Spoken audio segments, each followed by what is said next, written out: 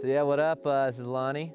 I'm gonna take you on a little journey through a trick, quite a long trick, which is riding a big line and doing tricks down on the way.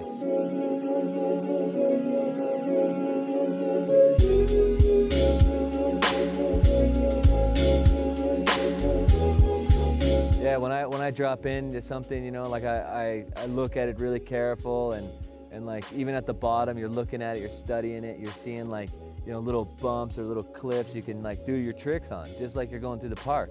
You know, you want to look at the whole mountain, like everything the mountain offers, you know, like little bumps, little like side hill things to slash on, or like do whatever, and just ride it like you ride the park, you know. And when you're riding down, you know, you just want to keep your eyes fixed on like the whole hill and like where those little bumps or whatever you've seen, and try to spot them, and you know, do whatever, anything, you know, tail grab, front three, back sev, front sev, whatever, all the way down, you know. And it's just like your eyes have to be fixed on it, you know. You just kind of see it like a video game coming at you, and you're just like seeing it all happen, just freestyling all the way through.